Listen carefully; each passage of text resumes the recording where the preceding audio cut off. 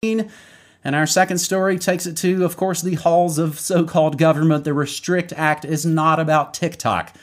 It gives the government authority over all forms of communication, domestic or abroad. This source goes back to legal insurrection, but we are actually using the link to blacklistednews.com. Sidebar, our buddy Doug, who's been at this as long as we have, he has gone ad-free and needs some support. If you can throw him some love at blacklistednews.com.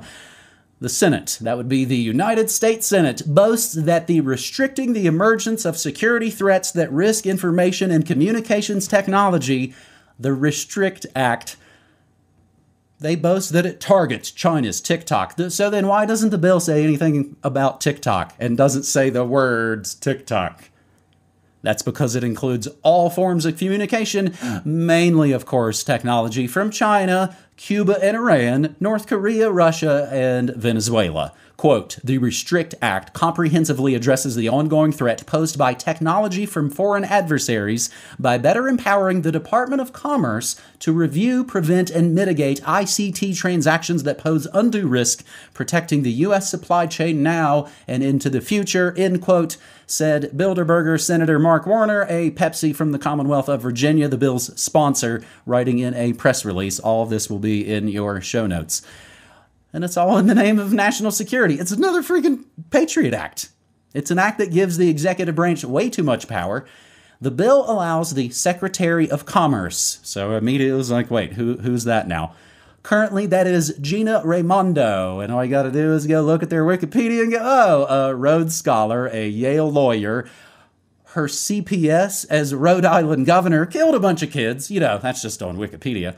Kickbacks and sweetheart graph deals from tech companies, immediately rewarded with a cabinet position in the Brandon administration after pushing the scamdemic so much in Rhode Island that even now disgraced granny killer Cuomo threatened to sue Raimondo over her forcing New Yorkers to quarantine.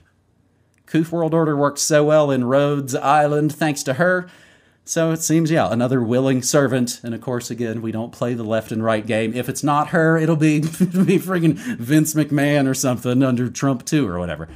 This bill allows the Secretary of Commerce to review and prohibit certain transactions between persons in the United States and foreign adversaries, and for other purposes.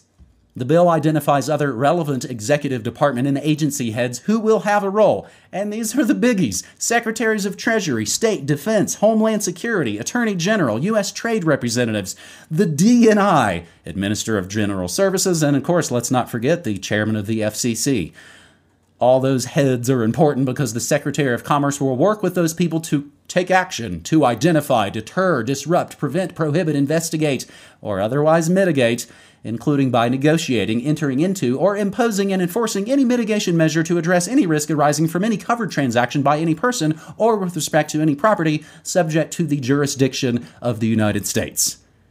So if you missed that while I was doing my Micro Machines fast reading, by any person. Anyone. Man, they worked hard on this acronym, James. Restricting the emergence of security threats that risk information and communications technology. You got to give it up to them. The Restrict Act. You can track its hideous progress at congress.gov.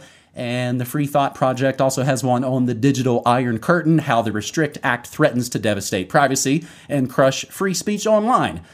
I'll include the Wikipedia link to read more about Gina Raimondo. So, James, briefly, before I throw it to you, speaking of our Congress critters, they had a big kabuki theater fight on Capitol Hill between the Congress critters that steal my money and their fascist counterparts in the tech monopolies. TikTok CEO admits China has access to user data. It's really amazing to see congressmen and women congresspersons actually grow a spine and act like they're really sticking it to them. Oh, and look what else is happening. Utah governor signs parental consent law for minors' social media use. And even old universal basic brain chip himself's Twitter test ID verification feature. Some politicians want it enrolled to all users. So I-911 says what?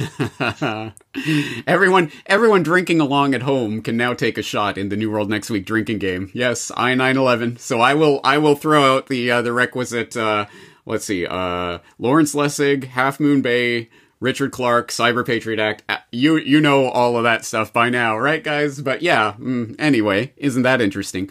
But on this story itself, the Restrict Act, you gotta give it to them. Man, they must have a lot of interns that are just working on the acronyms, huh? That's what I was thinking. Okay, this is the perfect follow-up to that, what we were just talking about, because it's exactly what I was just describing, the infantilization of the public who are trained to expect that the government's going to come along and any problem, the only question is how will the government solve it? And even that question, it's not in our hands. We just elect people and they'll go and they'll solve it somehow. Whatever. And I voted Pepsi. I voted Coke. Yay. But this is the exact instantiation of that. Play stupid status games, get stupid statist prizes. Oh, I know. Oh, this horrible social media censorship. What can we possibly do about that? I know. We'll get the government to step in and regulate the companies so that Instagram is forced to give me an account or something like that. It'll all work out. Get rid of 230, guys. Yay.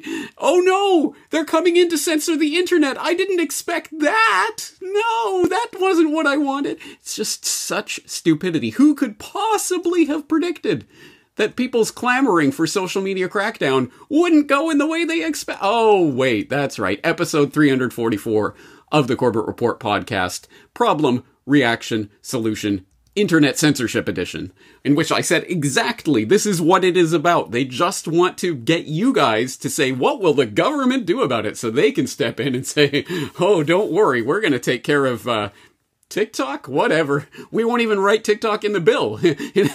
But who cares? We'll just say it's the TikTok bill and people will say it is.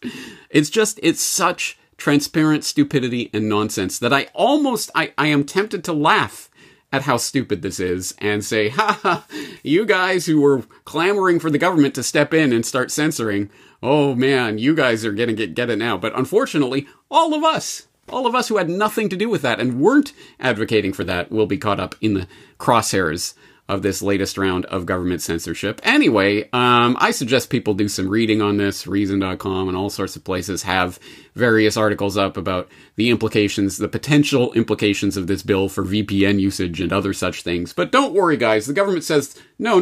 This is only to go after companies like TikTok and Huawei. It's not about you guys. Right. Although the actual wording in the bill says any potential future transactions of any person of interest listed in this document.